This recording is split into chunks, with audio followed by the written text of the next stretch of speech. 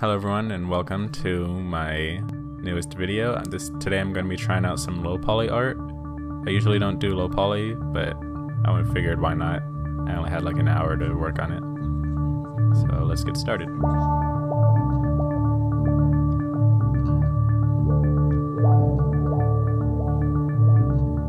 I wanted to try to go for that low poly style where they just have a cube for the entire base and then work within that cube. And here I'm trying to create a Boolean object for the river that'll be going underneath.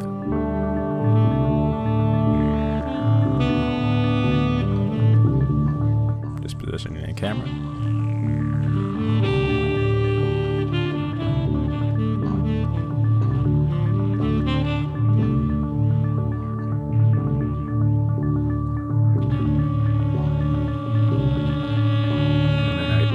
Turn on cavity and shadows just to get that interesting low poly look.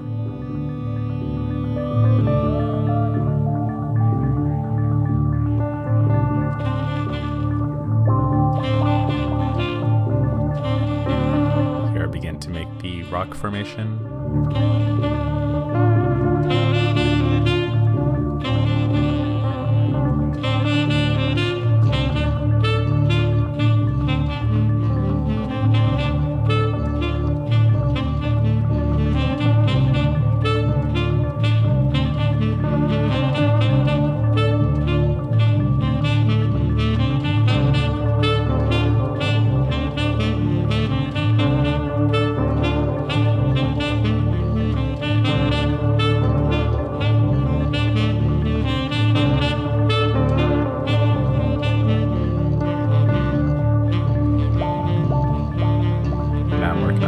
Statue that will be sitting on top of the rock.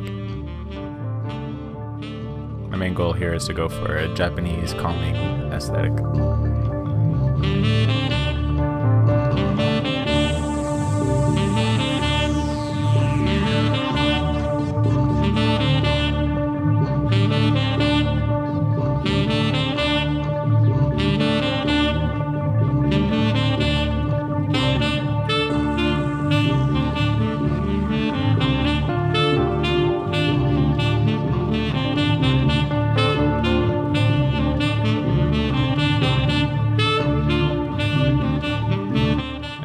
This little stone birdhouse looking thing. I'm not really sure what it's called.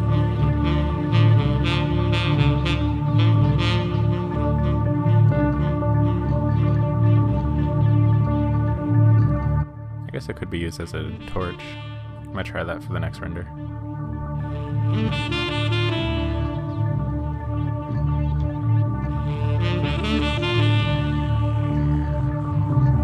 Now, I don't know if this technically breaks the rules of low poly, but I did use one subdivision surface modifier, but I feel like it's still not crazy complex. Here I begin to start making the bridge, and at first I was trying to create a curve by just adding multiple subdivision cuts, and it just wasn't working out very well for me. Around here I started to realize that the bridge is way too tall. So I tried doing lower subdivision cuts. Then I realized, wait, I could just cut 1-inch loop into it and then move it up and then bevel it.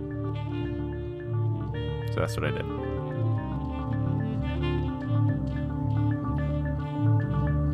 Now I'm trying to make it a little bit thinner.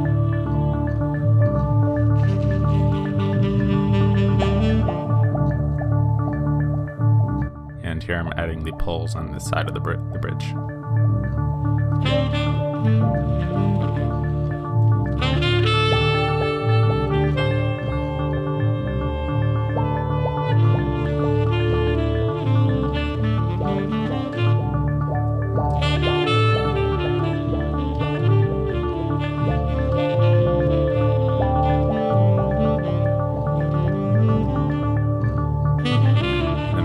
Reuse the same bridge, but I'm going to make it super thin and use that as the handlebars for the poles next to the bridge.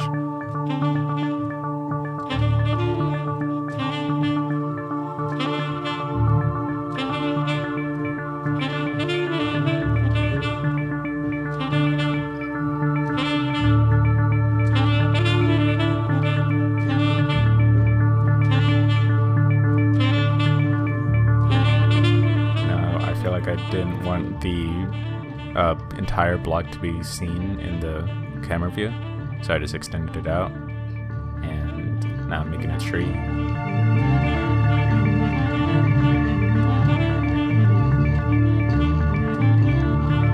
Now I'm going to be using a texturing method I learned from a YouTuber named Infinzia. He makes a lot of 10-minute low poly art videos that are really interesting for me to watch, and he textures everything in solid viewport mode by just assigning it this texture of like a color palette, and then he scales all the UVs down to 0 and then moves the UVs over the desired color. I thought it'd be a pretty useful addition in my model, just because I'm not trying to get something crazy detailed.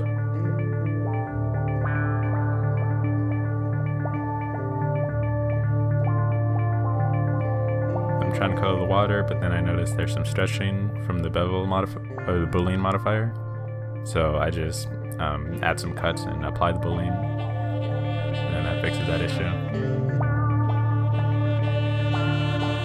I'm gonna remind you to go ahead and subscribe if you are enjoying this content.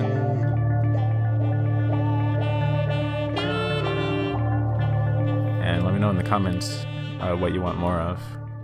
I've been doing a lot of RuneScape characters lately, but I felt like doing some environment art.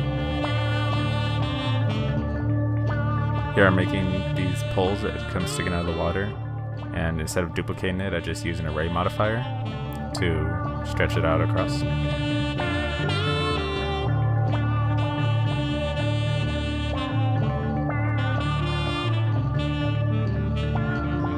Here I begin attempting to make a rock formation out of a cube, which is surprisingly pretty difficult.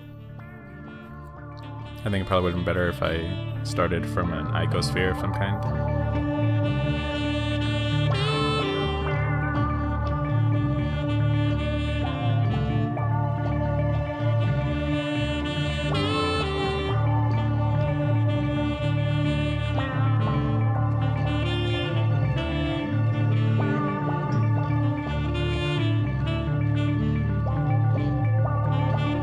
Back at it now, I definitely should have used some kind of sphere, because it kind of looks like a mushed up cupcake or something underneath the bridge.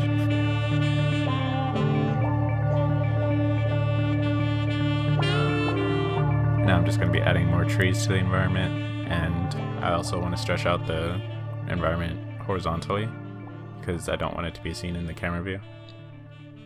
And I tried for a while to get some kind of rotation going with the array modifier, so that I could have like 2 arrays while one is rotated, but I couldn't figure it out, so I just duplicated the first array and rotated it over. Here I'm using the rock generator add-on, and I just want to quickly create some stone pathway to the bridge.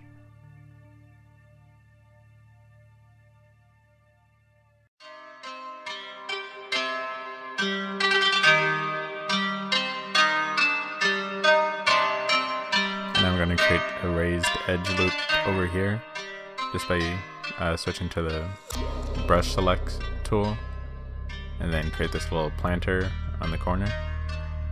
Just kind of a waste of time because I'm Uniq not actually seeing it in the final render.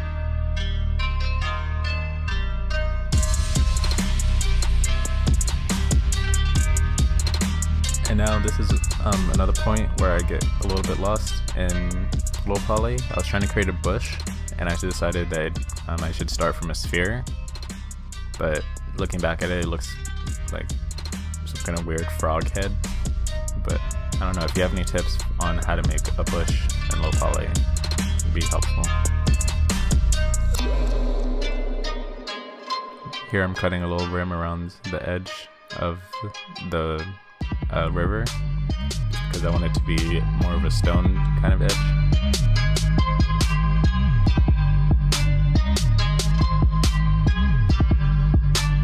Raising it up a little bit. And just adding some more trees for some leaves to hang off of. Tried adding a dirt path here, but I end up not going with it and just cutting a new line. so it looks more organic. And then pushing it down. Here I wanted to try to add some rocks in the foreground. So I had to edit the camera view and just make that one rock a little bit bigger. Now I'm adding more bushes because I don't want to be able to see under the bridge. And I'm trying to shade the bushes so that they're slightly darker as they go more underneath the bridge.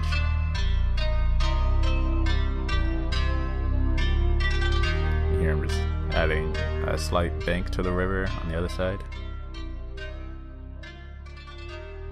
Making some edge loops to bring the water level down.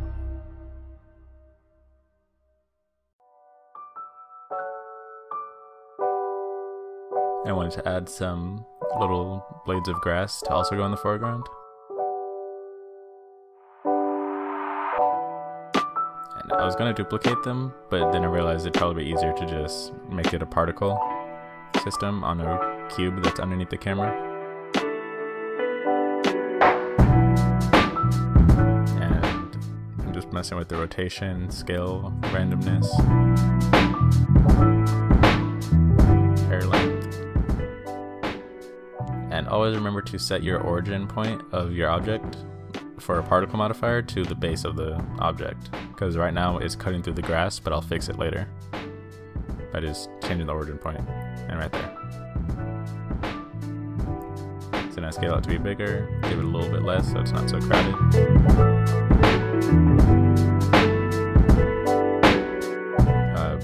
Do rotation and then enable the advanced tab and just enable phase rotation. And a quick EV render shows me that I still have the cube showing that I used to Boolean cut the plane, the original cube. So I go ahead and delete that.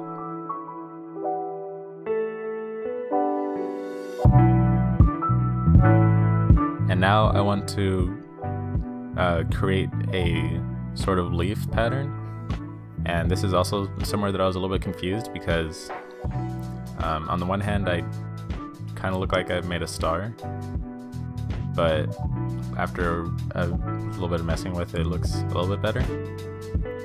But I do want to try this again and get some slightly better looking low poly leaves. And I was also starting to notice that the trees were going to go through the bridge, so I had to like kind of rotate them.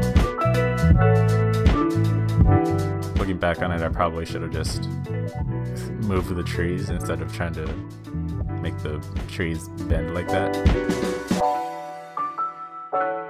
Anyways, I start duplicating the leaves, and I give some in the background so that you don't see too much of the blank void of space outside. And now here I'm trying to open up Blender 2.9 because I want to use the sky texture, because I really love that sky texture in cycles. You can rotate the sun. That's what I'm doing here. You can add this air bar, and it essentially just makes the scene look more dusk or sunset time. Now here's me rendering it out.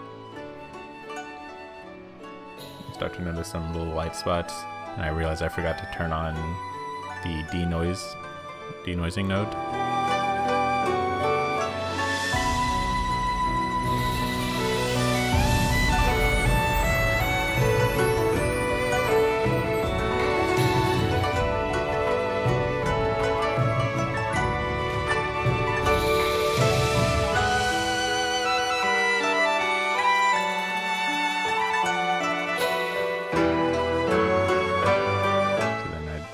Tried enabling it, crash Blender, enable it again, add in that denoise node, and then just re-render it. And that was the end of this. I only spent an hour doing this because I originally planned on making a huge scene from this art that I saw on ArtStation, and for some reason I forgot to ask if I could use it. and I just got the answer 2 days in that I couldn't. So I wanted to make something quick and something fun. So always ask the original artist if you can use it, or even use it as a reference.